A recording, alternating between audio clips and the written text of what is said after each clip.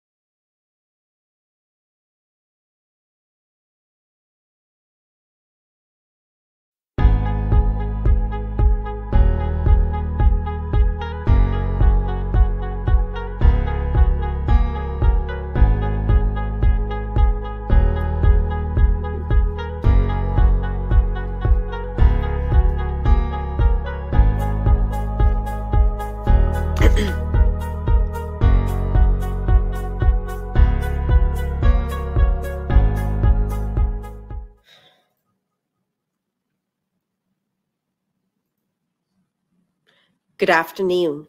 Welcome to Conversation at Noon. On behalf of the Connecticut Democracy Center, I'm very pleased to welcome you to Connecticut's Old State House for the second in a three-part series, Census 2020, Count Me In. We would like to thank Connecticut Humanities for its financial support of this program series, which is hosted in partnership with the Office of the Lieutenant Governor and the Office of the Secretary of the State.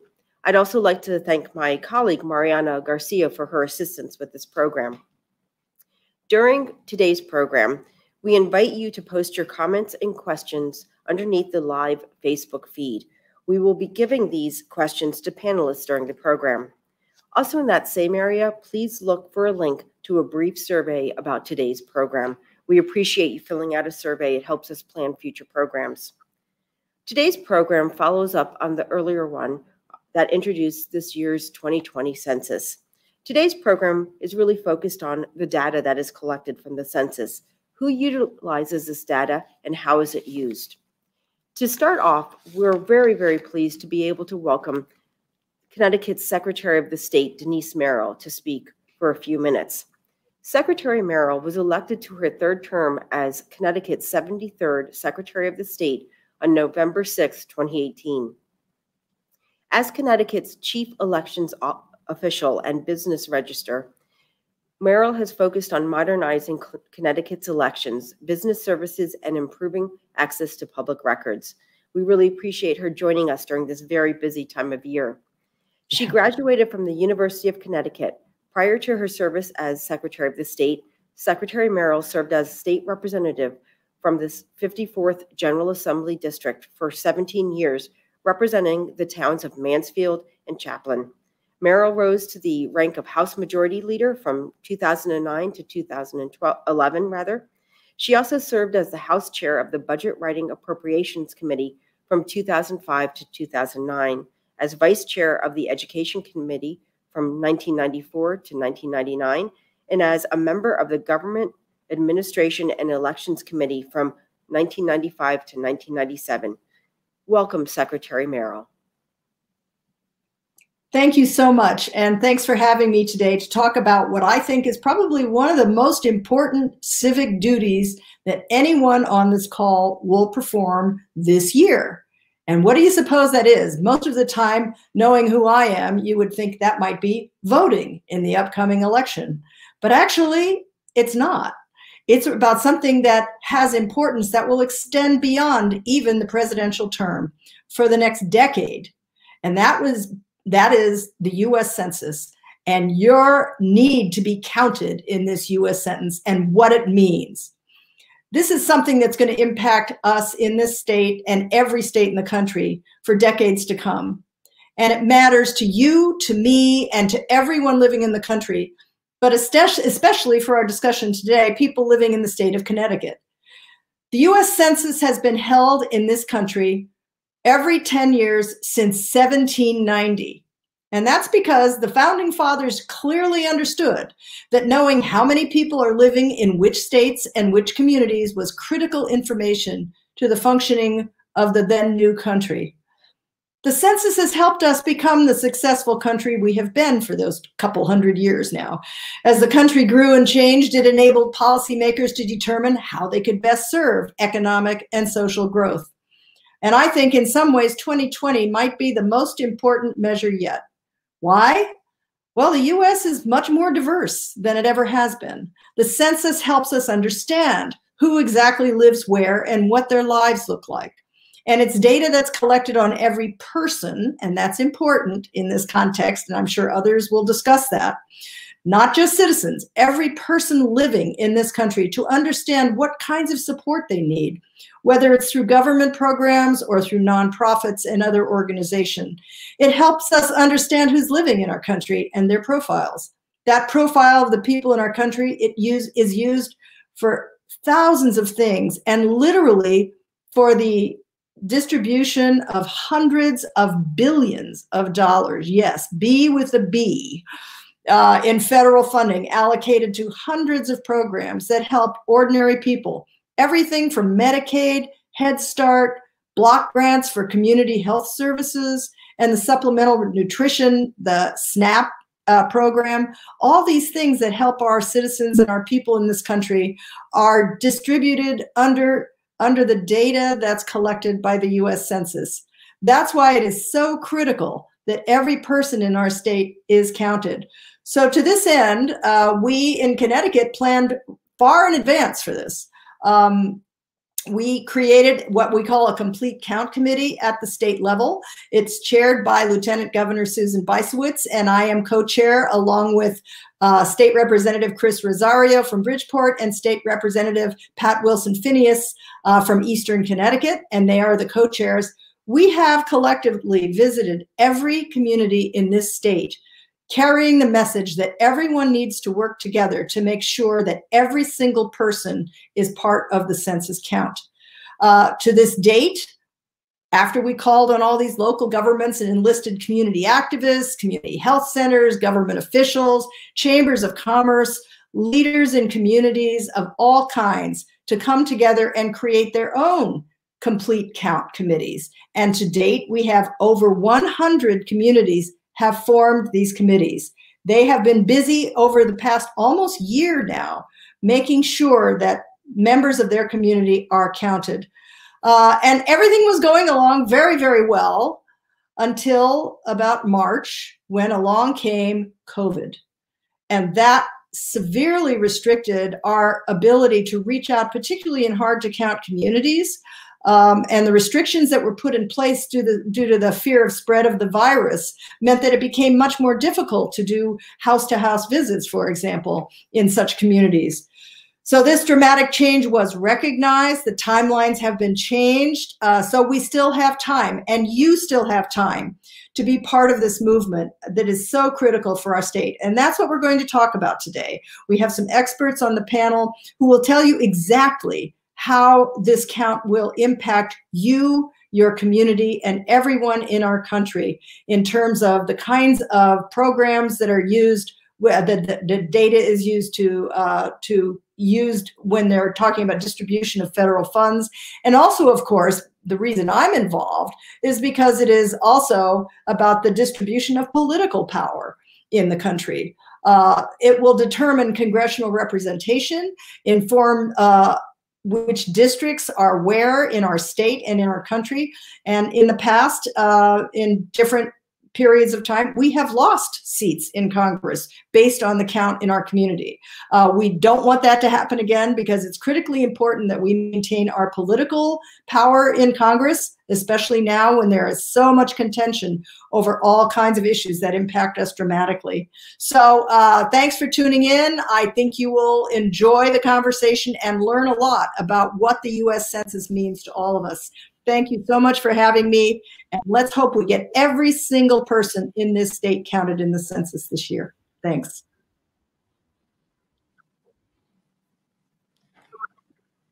Thank you so much, Secretary Merrill, for joining us. We really appreciate it. I'm pleased to introduce our moderator for today's program. We're delighted to be joined by Diane Smith, a longtime friend of Connecticut's Old State House. Diane is a New York Times bestselling author, an Emmy Award-winning journalist, documentary producer, and speaker. Diane has been on the air in Connecticut for more than 25 years at WTNH-TV, CPTV, WTIC News Talk 1080, and the Connecticut Network. She is currently a distinguished lecturer at the University of New Haven. She was inducted into the Connecticut Journalism Hall of Fame and the National Academy of Television Arts and Sciences Silver Circle for 25 years of distinguished service to broadcasting and the community. She is truly one of Connecticut's treasures, and we are pleased to welcome her today. Rebecca, thank you so much. And as Denise Merrill said, every 10 years, the federal government does require, it is required actually by the Constitution to conduct this thorough and detailed count of every resident of the United States. Recently, an editorial in the New York Times put it this way. It said, "It's hard to overstate the importance of the census to everyday life in the United States. The vast amount of demographic information it gathers determines who gets how much political power in Congress and the states. It steers more than $1 trillion in federal funding for healthcare and other critical services. It guides long-term economic decisions by governments, corporations, and mom and pop stores. It helps determine the location of highways and schools, hospitals and housing, police and fire stations." And as the secretary mentioned, the census count, like everything else this year, was impacted by the pandemic. So although this year did have the highest ever participation online, enumerators were, as she said, delayed in their door-to-door data collection. They do that for people that have not responded online or by mail or by telephone. There were several attempts to try to wrap up the schedule a little bit earlier than had been anticipated. There has been some back and forth on that. And as we go on the air today, there is a federal judge in California who has issued an order a couple of days ago saying that the census count must continue until the end of October. Just on Monday night, Commerce Secretary Wilbur Ross announced that the census enumeration will end on October 5th. And there are a number of parties who are seeking to overturn that. The National Urban League, various advocacy groups, cities, counties, other municipalities. So the fight is going on in court right now. There is a contempt charge against the Trump administration, and they're invited to respond to that today by midday Pacific time. So clearly, this is a really important topic. And let me introduce the people that are going to be discussing this with us. Keith Phaneuf is the state finance reporter for the Connecticut Mirror. Quite simply, most of us just know Keith as the state budget guru. Keith has been Connecticut Mirror's state finances reporter since the Mirror launched in 2010. And Keith has spent most of his 30 years as a reporter specializing in state government finances, analyzing topics such as income tax equity, waste in government, and the complex funding systems behind Connecticut's transportation and social services network. I'm also very happy to welcome Gian-Carl Casa. In 2016, Gian-Carl became the very first president and CEO of the Connecticut Nonprofit Alliance. Before that, he served for 5.5 years as undersecretary for Legislative Affairs at the state's Office of Policy and Management. At OPM, he was responsible for budget-related and other legislation and managed requests for state bond funding and worked closely with the governor's office. Before joining the Malloy administration, he worked for more than 2 decades at the Connecticut Conference of Municipalities. So as you can see, he has been an observer of how important the census data is on 3 very different levels. Also joining us is State Representative Brandon McGee. He is serving his 4th term, representing the people of Windsor and Hartford, and is a former candidate for mayor of Hartford. Representative McGee is the chairman of the legislature's Housing Committee and chairman of the Black and Puerto Rican Caucus. He's a Hartford native, and he has devoted his life to public service, starting very early in his career after he was inspired by Rosa Parks, of course, one of the most influential figures of the civil rights movement.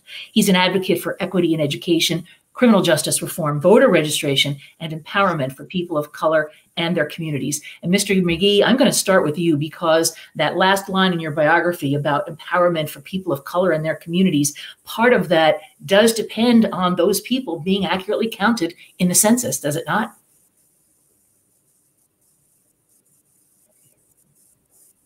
Diane, thank you so much for that warm introduction. And I think that's a great segue into my remarks in regards to some of the more hard to count areas. But one of the things that I really wanted to hone in on is we know that, when young children are not counted, support for programs such as health insurance, hospitals, childcare, food assistance, schools, and early childhood development is impacted because the more children there are, the greater the needs are, or is.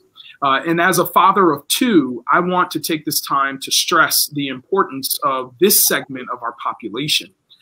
We know that 1 million children were undercounted in the 2010 census.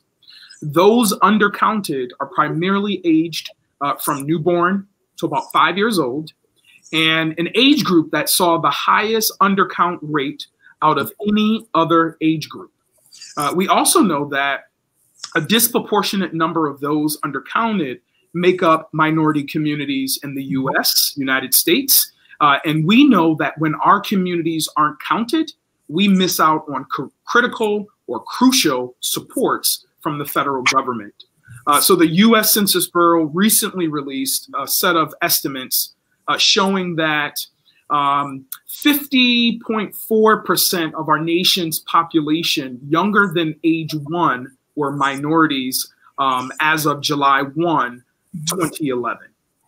Young children who are often undercounted come from backgrounds or living situations that include foster families, multiple families, people who are not related to them, grandparents, single parents, young adults, individuals with limited ability to speak English, renters or people who have moved, parents or guardians with lower incomes or without a permanent home.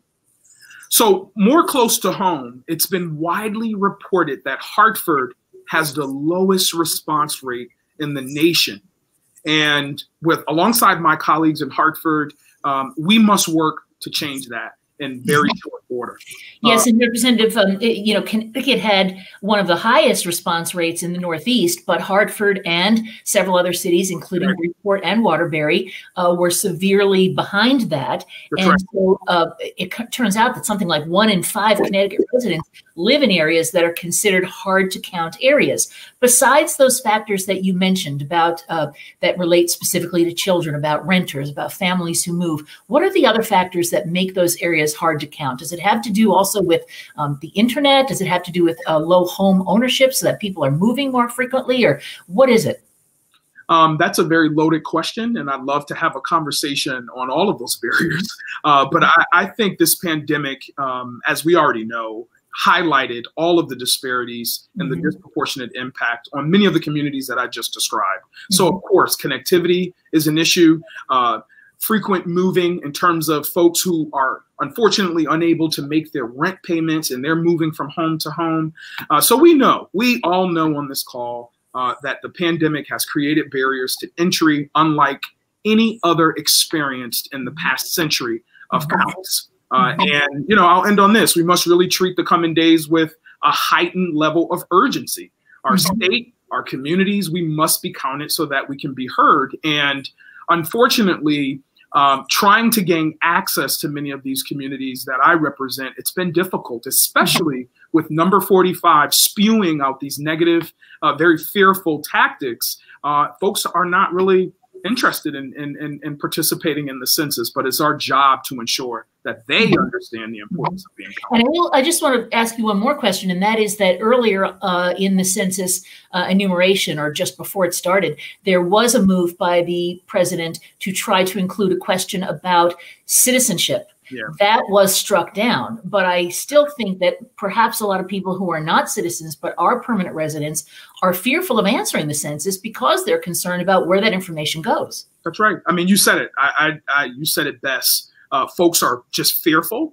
Families are holding on to dear life, and they're afraid that ISIS might show up, or some law official might come and take the husband or the children, etc. And even those who are citizens, they're fearful. And I've had a conversation with many of them in my district who are citizens, but they just don't feel comfortable sharing any information or even talking to the numerators. Yeah, I should say, and I want to move on to another panelist, but I will say that federal law guarantees that that information remains totally private. That's and right. That it can only be used for demographic purposes by the census, and that actually people who work for the census take a vow. They have to sign a vow saying that they will never release any of that information to anyone other than the actual Census Bureau, which I think is really interesting. Keith, you talked a bit to me prior to this about how there's about $1.5 trillion that's doled out to the states based on formulas rooted in the census. And what you were saying is that a lot of this money goes to what we would call the backbone of the safety net. So that's critical for a lot of programs. Yeah, I mean, when you just talk about the numbers, things stand out just on that. We could talk about our Medicaid program, which is about 30% of our budget. That's all going to depend upon the census. And it's important to keep in mind, because Connecticut is a wealthy state, we are what some would call a donor state. We get 74 cents back from Washington for every dollar in income taxes, federal income taxes that we pay. So when we undercount, we are weakening a system that's already, I don't want to say skewed against us, because there's a reason we get less, but it's already counted against us. In addition, when we're talking Medicaid, we're talking now about nursing homes. We're talking about hospitals, talking about money for doctors, for any care providers who treat the sick, health clinics. We're talking about a lot of our nonprofit providers who treat people with disabilities. A lot of them are reimbursed with Medicaid dollars. And one other point on this, Diane, I just wanted to make is that without this money, we also really can't always appreciate how bad the gaps are in Connecticut. So much of the studies you'll get that will show whether it's a gap in education or a gap in healthcare or a gap in earnings, the backbone of all of that is census data. Mm-hmm. And you lead me perfectly into a question to Gian-Carl Casa, because Gian-Carl, you've seen the issue of the federal dollars coming to the state from three viewpoints: the state, local municipalities, and nonprofits. Let's first talk a little bit about the nonprofits, because Keith mentioned that so many of the services that are provided in our state, social services, are actually provided by nonprofits that are being reimbursed by state and federal dollars. How concerned are you about the nonprofits in your alliance at what is happening right now? Well, we're very concerned, because nonprofits, along with state and local government, are about serving the people of Connecticut. And all of that is tied together with the census and how much money the census brings into the state. If we don't have, if there's an undercount and we get fewer congressional members than we actually deserve, we'll have less clout in Congress. If we have less clout in Congress, we will get less revenue into the state of Connecticut. That means less revenue for local government. It means less revenue for nonprofits. And it means pressure on all of those entities then to serve people, because the need doesn't go away. The need is going to be there. And we need to know where the need is if we're going to make sure people get services. So while it seems a little bit circuitous or seems like a long road, there really is a direct line between responses to the census and the ability of the state, local governments, and nonprofits to provide services. And how has COVID impacted that, the nonprofits and the census data that's being collected? You know, when this started, one of the things we wanted to do was use the trust that nonprofits have with the people that they serve and have them do a lot of the outreach. You know, when my grandparents were immigrants and they had a different view of government. If somebody from the government came to the door back then, they would answer the questions because the government had been on their side. There's a distrust of government right now, but there's not a distrust of nonprofits. And so our hope coming into this year was that we could use nonprofits to do outreach into communities that might otherwise be undercounted. When COVID hit, it stopped people from coming into nonprofits. It cut down on the workforce. It put work pressures on nonprofits. So they weren't able to do the concentrated kind of work in pushing census response that we had hoped they would be able to do. COVID really just cleared the table of everything else. Interesting. I hadn't thought about that part of it. Representative McGee, you're also the head of the Housing Committee in the state legislature. And so a lot of the data that comes in has to affect how we plan for housing in the state, how we plan for both public housing, how we plan for zoning in communities, where to put different types of cluster housing. It affects things like even heating assistance. So what's your concern now about that area that may be impacted? Yeah, you know, that's a really great question, Diane, and I appreciate you asking that question. Also, if you hear some background noise, I'm here at the legislative office building. We have special sessions, so I'm competing with the background noise. But to answer your question directly, it's been a great deal of stress on me. I can only imagine the stress on those families who have fallen on really hard times with respect to, you know, housing. And the basic essentials that some of us might take advantage, or maybe not advantage, but we don't really think about it because we're so fortunate where we are. But we have to be mindful of planning for the future and even meeting the immediate needs of those individuals who are in need of support. And just hearing from the Alliance there, it's important that we have those agencies who understand the culture, the language, and perhaps even the relationships to continue helping those families where they are. But I got to tell you, the state of Connecticut, we've got a long way to go when you talk about housing, when you talk about addressing redlining that's impacted this state for decades, and really providing individuals who have been disproportionately impacted by the lack of supports and resources. We've really got a lot of work to do. So I'm not sure if I answered your question in totality, but I just know that there's not a silver sort of bullet to you know, answer that. Yeah, absolutely. I understand that. Let's talk about kind of a related issue. And Keith, I want to start with you. And that is, we're not just talking about social services programs. We're also talking about education, both at the public school level and at the higher education level. Talk to me a little bit about how the census plays into at the public school level. Okay. Well, the first and easiest way would probably be transportation. Just not necessarily the biggest dollars, but something everybody can relate to. That is one of the areas that districts rely on federal funding. That's all tied to the census.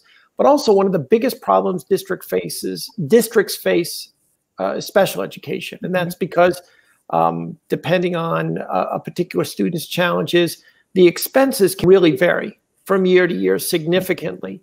That also is tied to the census. In fact, special education has been such a problem that every so often the legislature will sort of play around with the idea, does the state need to start to take on some of these costs, because municipalities end up eating a lot of that. When you get to higher ed, it's vital, and it's really almost measured at the household level, because the census is the key to so many student aid programs, particularly the Pell Grants. They're all based on census data. We have an initiative in Connecticut that we're trying to hold on to allow people to graduate debt-free from community colleges. That entire system is built basically around Pell Grants. In other words, if community college students can receive enough federal aid and pay in, the community college system will actually have enough resources to help those students who perhaps don't even get enough financial aid. Again, all of that hinges on the census. Mm-hmm.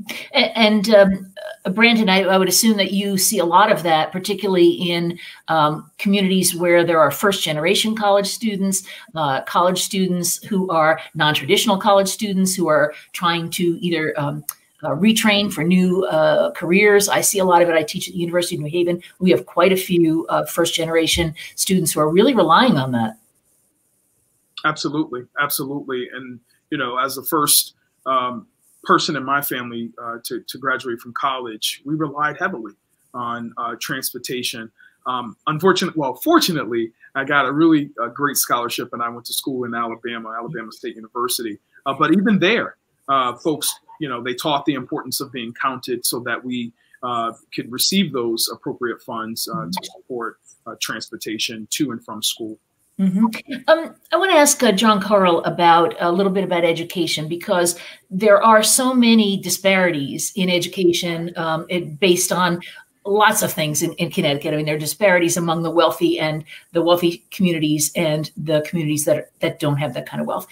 Where are nonprofits helping to kind of make up the gap between those two things? Where are they called upon?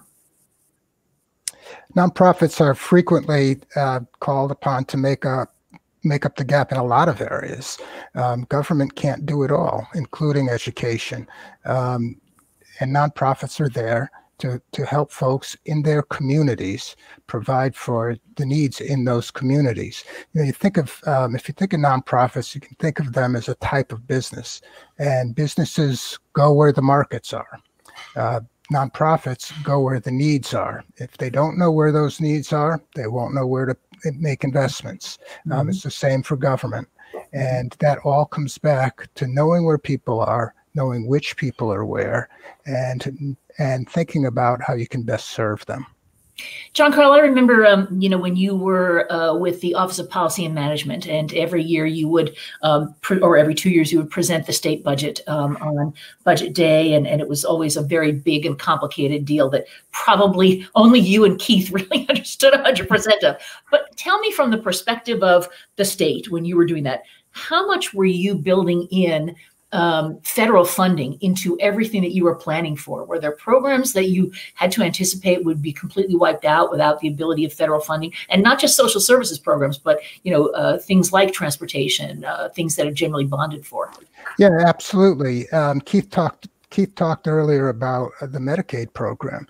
Certainly, when the state's considering how to put money into a program like Medicaid, they think about what the net effect is going to be on the state budget. Something might cost $1 million, but you're going to get 50% back from the state government. Well, you can do something more or something different if you know what you're getting back from the feds. Interesting. Also, a big topic that's been going on now through several administrations has been a discussion of how we're going to fund our transit and our highway projects. And there's big debate, of course, over highway tolls. And right now we don't have any. So, Keith, how does a state that doesn't have highway tolls depend upon federal funding for projects that involve both transit and highway planning? Yeah, the short answer is, how do we depend? Enormously. Right now in Connecticut, we basically pay for our road and bridge and rail upgrades with just 2 pots of money. It's basically that we borrow about $800 million a year, and we pay that off with our gasoline taxes. We're I don't want to say stealing, we're shaving money off the sales tax to pay just the principal and interest every year on that. We need to borrow that money because that in turn leverages about $750 or almost the same amount in matching federal grants. That is almost our entire, or has been, I should say, for much of the last decade, our entire capital system. We're trying to ramp that up right now without tolls. And I don't want to get too much into whether we should or shouldn't have tolls. But I will say, without some long-term source, that system's not going to be sustainable. And now there are already fears that Congress may want to not expand or maybe even pull back on federal transportation aid. That, again, just highlights the importance of the census, because if for some reason our federal aid starts to go down because our census is poor or because of Congress, then we're already in a much more difficult situation than we're already in right now. Gian-Carl, let me ask you again, when you were part of the Malloy administration and working in OPM, how much did the desire to attract federal funds for highway projects and transit projects like our railroads, et cetera, how much did that impact the whole discussion on highway tolls?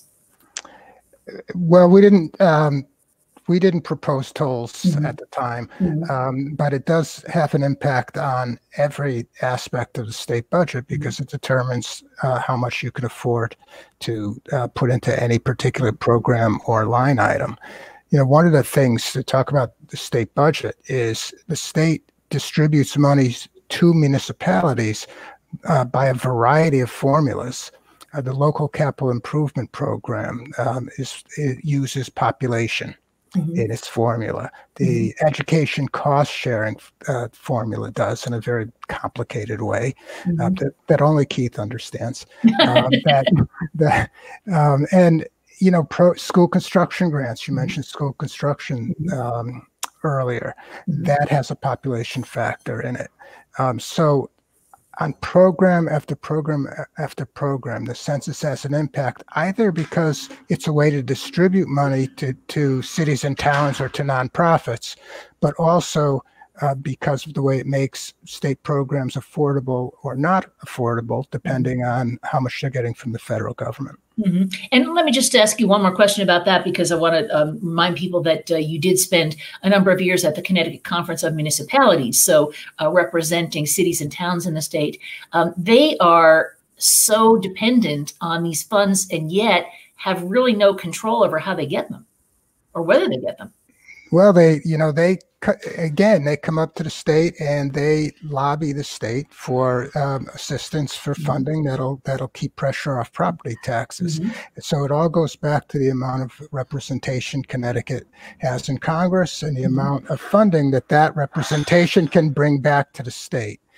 One of the things that municipalities use census data for is to develop its plans of development. So it knows where, for instance, as an example, where to put sewers. And so then they take that local plan and they build it into a regional plan. That regional plan gets built into a state plan. And when a state starts talking about how much funding for, again, sewers as an example, it ties directly into what that plan of conservation and development said at the local level. And that is determined to a certain degree, a fair degree, by what the population expectations are for that community. And Keith, I imagine that also affects, where do we decide to put in roads? Where do we decide that we're going to create, bus lanes and different types of transit situations? It's all really dependent on where is our population going to be living in the next, where has it been in 10 years? Where are we projecting in the next 10? Well, where is our population going in, and where are different segments of our population going? I was thinking, Diane, of some points that Brandon had talked upon earlier. But like census data provides us sometimes with some very uncomfortable but very important information. And it's particularly important in Connecticut because we have such extremes of income and wealth in this state. Some studies say that the nation is the most has the largest greatest income inequality, since World War II. Others say since the stock market crash of 1929. But to give you some idea, generally, the top 1% in this country make 24 times what the bottom 99% average. And there are a lot of very wealthy people in the bottom 99%. In Connecticut, that ratio is about 43 to 1. In Fairfield County, it's 74 to 1. We have some huge disparities, so things can look perfectly fine when you're looking at the median or the average.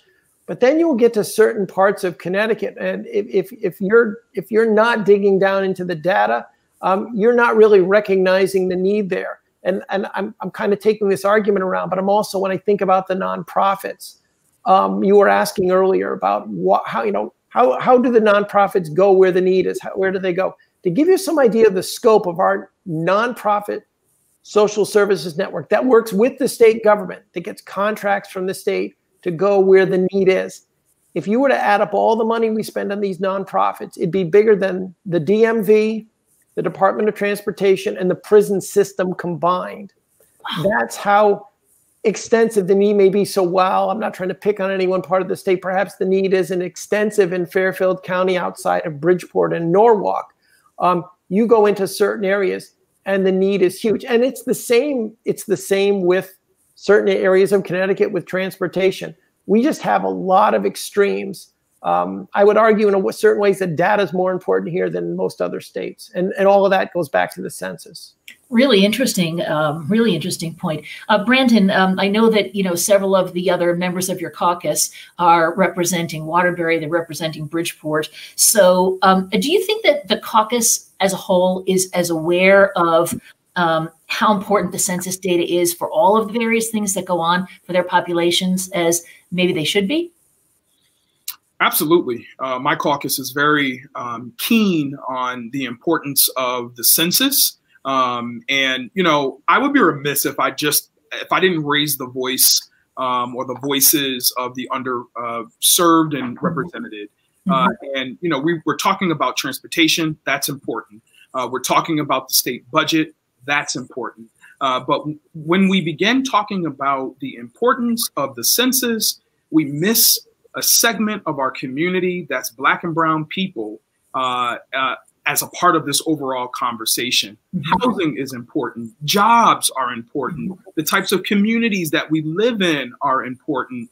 And oftentimes, these types of challenges and concerns that the folks we represent, whether it's Waterbury, Bridgeport, or Hartford, they're not a part of the overall conversation as we continue to move forward. So, I think this is a great conversation, especially because a lot of my people don't trust the system.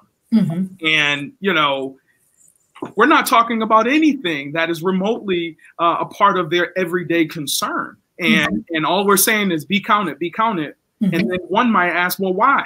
Because I don't see the money coming to my community. And my response to that is we need to be counted, and we need to speak up and speak out and hold all of the agencies, whether it's state or nonprofit, hold folks accountable. So I would say, yes, we're highly informed and we understand the importance of it. But as you can imagine, there are some challenges trying to get the message out to many of our constituents. Yeah, and I think about, other things that impact all sorts of people, and that is, federal regulation of things like home mortgages. You mentioned redlining previously. Things like regulation of small business loans. Who gets them? How do you start a small business in Hartford or Windsor or wherever? What if you're a micro business? How do you get money for that? Equal employment practices. All of that is impacted by knowing what the population is, where they are, and who they are. Right, Brandon? Oh, absolutely. I didn't know if that was a question or not. Yeah, it was more of a comment, really. But yeah. No, trust me, I agree. And I'm known to really talk about the importance of reinvesting in communities that we've not invested in a very, very long time. And until we do that, you're gonna have a lot of folk sort of stepping back and saying, why am I doing this again? I hear you people at the top level, you politicians talk about the importance of this, but I'm not actually seeing this happen on the local level. So, like I tell folks in regards to, voting, if you're not voting, then you're not at the table. And so you have to be counted so that, at the end of the day, when we talk about our conservation plans or the 10-year plans that determine what happens in municipalities, we've got to speak up and speak out. Yeah, Keith is raising the issue of transit again, because one of the things that the census helps determine is where is the potential workforce? Where is the workforce and where's the potential workforce? And now how do we get people to where the jobs are, right, Keith? A great point. Yeah, I agree, Diane. And I think there's a little bit of confusion that some people think because of the pandemic, and I'm certainly not making light of it, that the need for transit is over. That some people, how folks are saying, well, everyone's going to be commuting from home going forward, or there's going to be a lot more of that. And while I think there will be on some level, I want to just remind people of a few things. Connecticut, over the last decade, grew more jobs in the retail and the service area and the hospitality area than anywhere else. Well, we wish we had grown some more higher paying jobs, but the fact is that's where a lot of people had to turn to find work. That's why we're looking at an effective unemployment rate now of 15%. What does that all tie in with transit? Right now, transit costs are about 25% of the budget special transportation fund. The biggest expense is still paying the interest and principal on all that borrowing we use to make the repairs. We also have to run the DOT and pay the staff. But the fastest growing part of their budget is transit. And it's not all going into subsidizing train rides on Metro North into New York City. A huge part of it are the buses that get people in the greater Hartford area, the greater New Haven area, and the greater Bridgeport area, and even in some of our smaller urban centers to jobs. And unfortunately, coming out of this recession, and we don't know exactly when that's going to be, there's still probably going to be a limited growth in high-end jobs, which means a lot of people, even if they would prefer not to, are going to need to have to get back on buses. Again, all of the state funding in that area hinges on census data, good census data. And Keith, my concern about those areas of growth in the economy in Connecticut that you mentioned is that they have all been so impacted by COVID, and they may continue to be for quite some time. Hospitality, we have hotels that are, closing, going up for sale. We have, people in the service industry. I live in Norwalk. They just opened a brand new gigantic mall in Norwalk, and it's half open. Because people aren't going to shop in malls. They're shopping online. COVID has impacted so much of how life is lived that I worry about those sectors of the economy, that those jobs may not come back when COVID ends. That's a really good point, Diane. The service industry as a whole, we know, has been clobbered. The best restaurants have been able to get back to has been limited indoor seating. And even if the pandemic stays with low infection rates, let's be honest, the cold weather is going to take care of all the outdoor seating. And people are just not going to be, sitting outside on a picnic table in a January snowstorm. As far as the hotels, the best they were able to do this summer, the best was probably get back to about 50% capacity. And as the tourism season's gone away, the industry is already reporting huge contraction there. The chances of these industries rebounding quickly are slim to begin with. The chances of them rebounding without a transit system that can get people to work might be too small to measure. Yeah.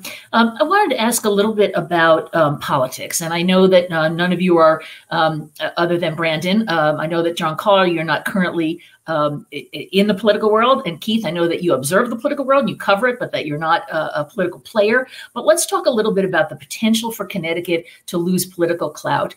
Is there a chance that Connecticut in the census is going to lose a congressional seat? Anybody want to speculate on that? Absolutely, that's a risk. We lost a congressional seat 10 years ago. If you look at the population trends in the state, we're essentially at the same population level now than we were about 50 years ago. In the meantime, you see growth in places like the Southwest or in Florida as people move to warmer climates. So yeah, all of those things, and they're compounded. That's compounded by an undercount. So we may be fighting a difficult battle population-wise anyway, but if we're not counting the people who are here, we do stand to lose another seat. So Connecticut, which 10 years ago had 6 congressional districts, may have 4 in the future. Yeah, for sure. Brandon, 10 years ago, the redistricting that happened after the census ended up, it's supposed to be in Connecticut handled by a bipartisan group. It ended up having to go to a special master because the two sides became kind of deadlocked over what was going to happen. What could we anticipate coming up? That's a really great question. And I think there are conversations being held as we speak. 10 years ago, I wasn't here.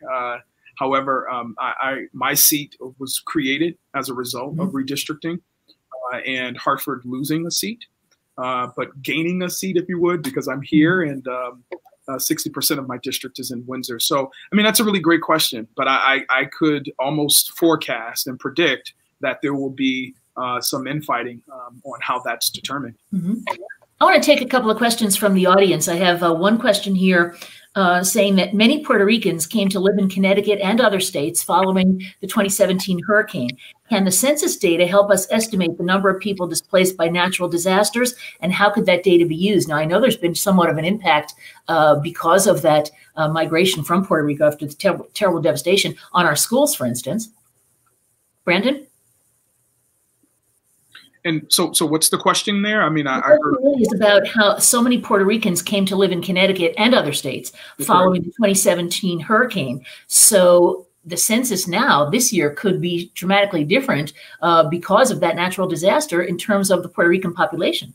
Yeah, well, I know on behalf of the Black and Puerto Rican Latino Hispanic Caucus, that's not the official name, but I want to be very inclusive and intentional with the various diversity within that community.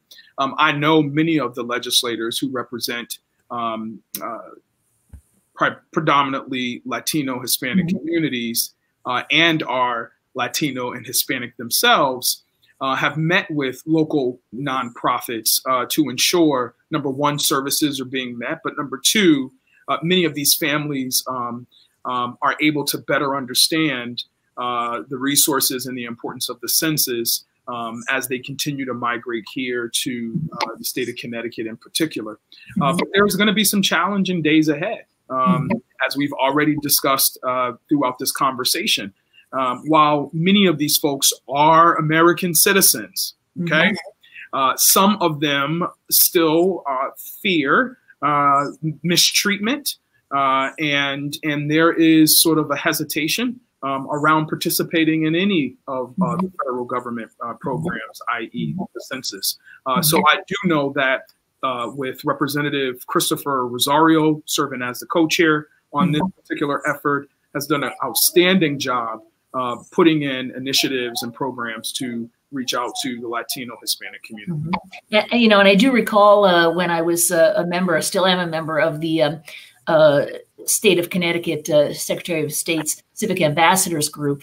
One of the things that we heard a lot about was that there are a lot of Puerto Ricans in Connecticut who would go back to Puerto Rico to vote. That's right. Wouldn't even vote in the district that they were living in. They would go back to Puerto Rico to vote because that's where they're. Yeah. That's so true. That's so true. And I think it's just our responsibility as the elected officials who have a bit more knowledge and maybe insight because of the seat that we sit in to inform many of our constituencies that, you know, you can vote here and you want to be sure to vote for those folks who represent you right here in the state. So that's a really good point. Thanks for sharing that, Diane. Keith, I think you had something you wanted to add. Yeah, I just wanted to throw out when we talk about can people afford, in this case, you were talking about one particular demographic group, but if people can afford housing, there's a study the United Way does periodically. It's known by its acronym, ALICE, Asset Limited, Income Constrained and Employed. Yes.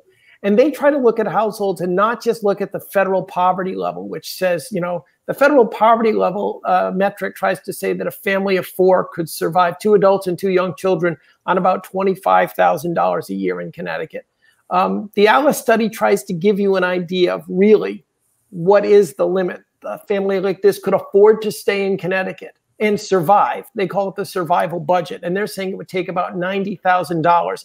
To give you some idea where I'm going with this, 11% of Connecticut households are below the federal poverty level, but 38, almost 40% are below the ALICE threshold. So, you know, I know you were asking particularly about the Puerto Rican community, but there are so many groups, so many people that are finding it hard to stay in Connecticut. And that's affecting our census numbers. And by the way, that ALICE report also relies heavily on census data. But that's definitely one of the things that's putting even our congressional seats at risk is there are too many parts of the state where people simply can't afford to live. Mm-hmm. Mm-hmm. Gian-Carl, that gets back to what we were talking about before with determining, nonprofits determining where the need is, not where the business opportunity is, but where the need is.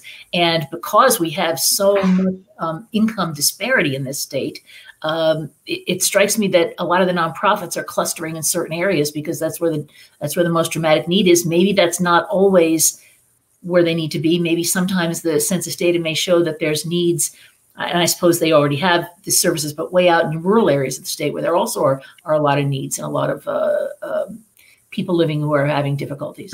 Yeah, I mean, Eastern Connecticut has some unique challenges in our state because of the distances between communities. And you were talking about transit earlier. Mm-hmm. People in Eastern Connecticut often can't get to where the services are. Mm-hmm. So if there's not funding for transit, and if transit isn't present, then they're not going to go and get, say, behavioral health services that they may need.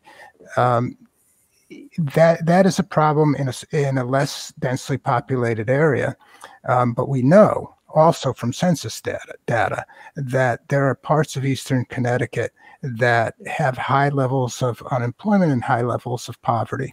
So or relatively anyway. Mm-hmm. So, we have to know where those needs are if we're going to know how we can get people to the services that they depend on. Mm-hmm. We have an audience question from Don Rogers. If an accurate count is so important, what strategies are being adopted from the Federal Census Bureau down to the state and local government to reach the hard-to-count populations? Not sure if any of you have the answer to that, but if you do, I'd like to hear it. I don't know if I have an answer, but I'd like to make the problem worse if I could. Mm-hmm. Of course.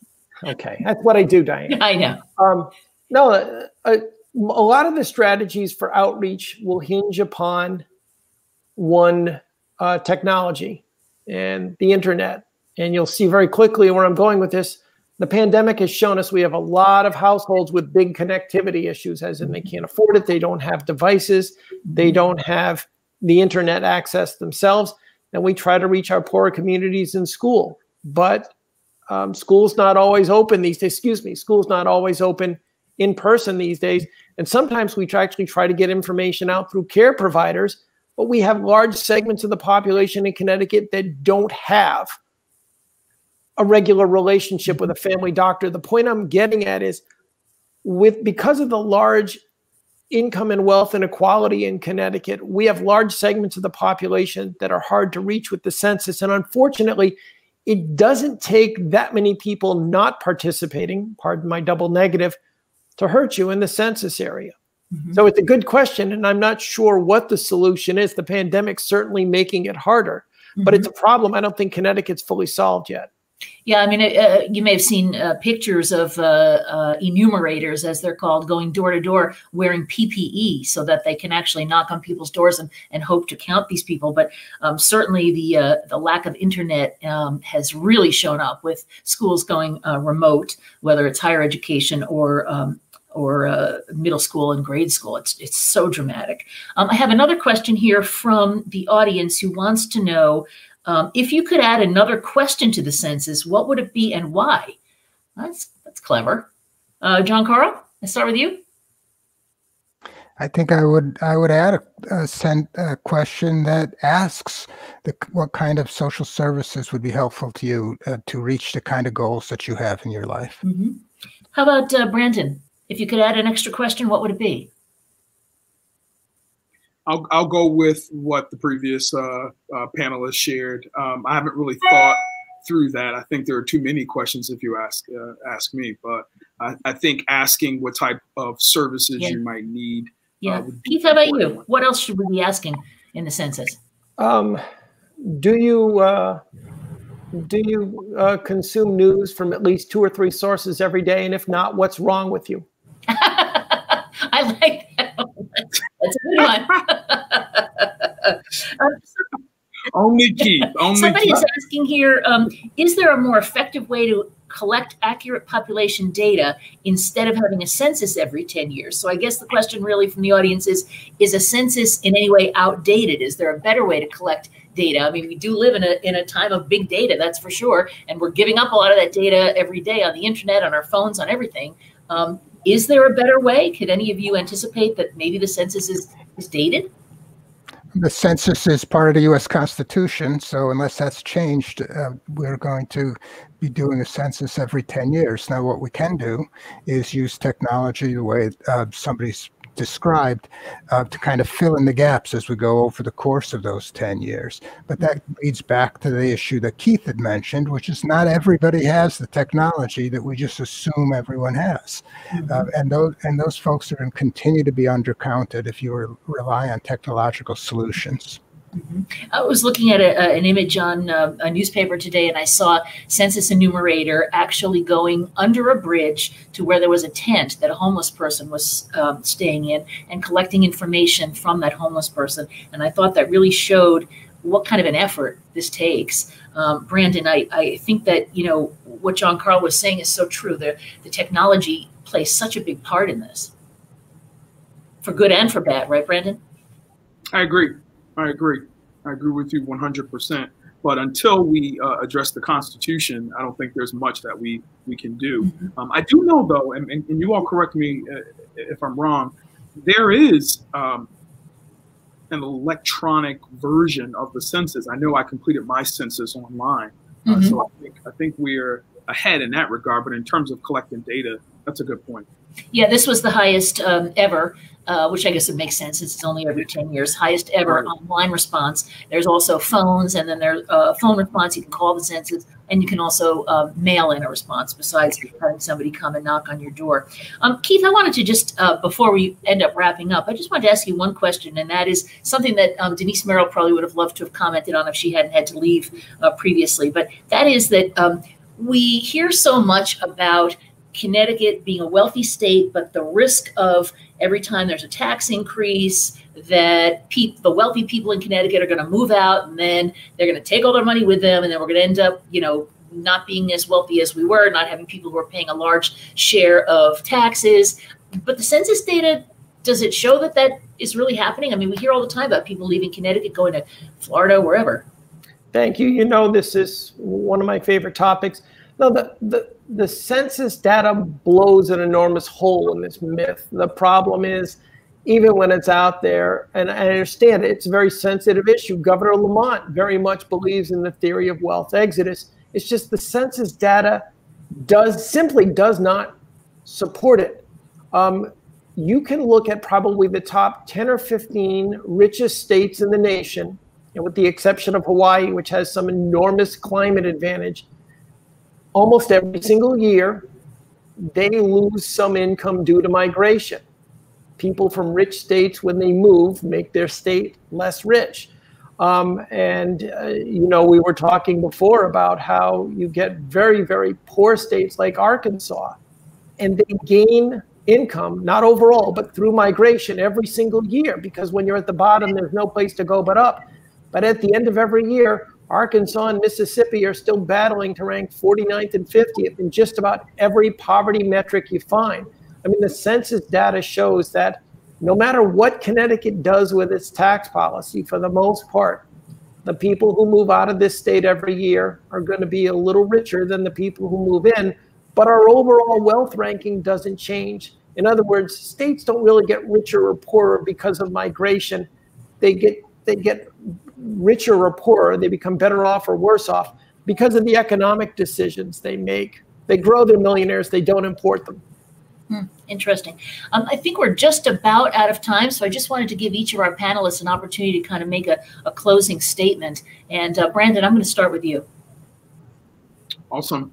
You know, first of all, thank you so much, Diane. Great facilitation of today's discussion. And to both my distinguished colleagues, thank you for the work that you both do in your respective areas. I'll end off with just please be counted. I know we've been talking a lot about voting. That's important, but also be counted and don't allow for the fear tactics that are being used to deter you from being a part of the overall census. So again, thank you for this opportunity to share in. Well, thank you for being with us. I know on a special session day, it's difficult, so we really appreciate your time. Thank you. Gian-Carl, how about you? Final statement? My final statement is if you live in Connecticut, you will feel like a good person helping your state if you complete the census. If you're watching this and you don't live in Connecticut, don't do the census. It's a lot of hassle. Thank you, Gian-Carl. And Keith, how about you? How am I supposed to follow that? I know. I want to thank Rebecca, the folks at the Old State House, everybody on the panel, and you, Diane. The last thought I wanted to offer, I freely admit I want to credit UConn economist Fred Karstensen because I'm stealing one of his favorite sayings, and that is Connecticut is a data desert, that we could definitely be doing more at the state government level to record data, but more than anything else, we need to compile and analyze more data about this state. So if you fill out the census, it's like bringing water to Fred Karstensen if he were trapped in a desert. Well, thank you for that. I'm sure Fred will appreciate being referenced in this conversation. I want to thank all three of the panelists. I want to thank Secretary Merrill for joining us too, as well as the Connecticut Democracy Center for planning this program and bringing it to us via Facebook Live and as well via the Connecticut Network, CTN. And Rebecca, I'm going to just close by asking people two major things to do this fall. Complete the census this week, if you can, and please register and vote. Rebecca, back to you.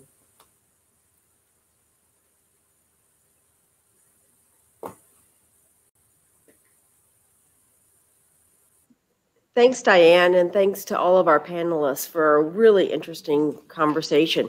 We really appreciate all of you joining us at home. I wanted to just remind folks that we have the third in our program series on the 2020 census, which is coming up on October the 14th, again at noon. And the third program will be about controversies of the 2020 census, which we got a little bit of a preview to at the start of this program. We'll be joined by Bridget Quinn Carey, the CEO of the Hartford Public Library, Chris George, the Executive Director of IRIS, and Dr. Bilal Dabir Sakou, who is an Associate Professor of Political Science from the University of Hartford. And again, we're very pleased that we'll have the program moderated by Diane Smith. I'd like to also invite our audience to join us for a few more programs as well. On October the 7th at 7 p.m., please join us for the Rise of the Latinx Vote, the Hispanic Identity at the Polls, which will be offered in conjunction with UConn's El Instituto, and it will be moderated by Professor Charles Venator Santiago of the UConn Department of Political Science. And the following day will be a dialogue program on October the 15th, which will be about From Suffrage to Election, which is an encounters program that is co-sponsored with our friends at UConn Thomas Dodd Center, as well as the Hartford Public Library and Wadsworth Atheneum. If you need to get out from your houses, as we all sometimes feel like we do, we will be having a couple of on-site opportunities for you to join us here at Connecticut's Old State House. The Farmers Market continues to take place on Tuesdays and Fridays from 10 to 2 p.m., and that will be through the end of October. This week, our very, very last concert for the concert series will be on Friday at noon, and we hope you will join us with the Blues Jazz Project. So thank you to everyone for joining us today. We've enjoyed having you.